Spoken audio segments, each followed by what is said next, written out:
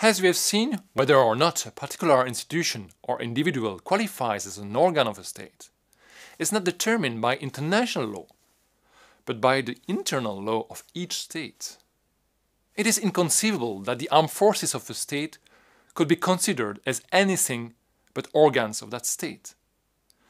They are indeed the epitome of the governmental authority of any state.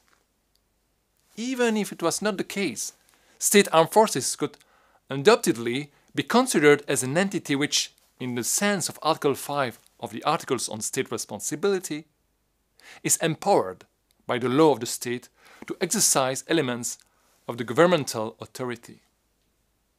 As a result, the conduct of the armed forces of a state, including violations of IHL, is attributable to that state. However, such attribution is only possible if the armed forces act in their official capacity, as required by Article 7 of the Articles on State Responsibility.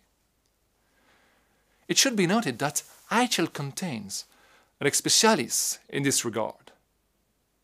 There is indeed a special rule, only applicable in international armed conflicts, according to which even acts committed by members of state armed forces and their private capacity may lead to the responsibility of the states for which they are fighting. That lex specialis is provided under both Article 3 of the 1907 Hague Convention and Article 91 of Additional Protocol 1, according to which any belligerent party shall be responsible for all acts committed by persons forming part of its armed forces. All acts means even those performed against the orders of commanding officers, but also in an unofficial capacity. Take the example of state armed forces based in a military camp and being involved in an international armed conflict.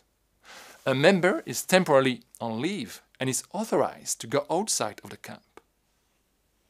If the soldier commits rape while on leave, this may amount to a violation of IHL. Although this act was not committed by the soldier in his official capacity, the violation of IHL is attributable to the state. It is a very significant extension of the responsibility of state for the conduct of its armed forces. This is based on the idea that states' armed forces are characterized by a strict internal discipline, with soldiers being expected to closely follow orders given by their superiors.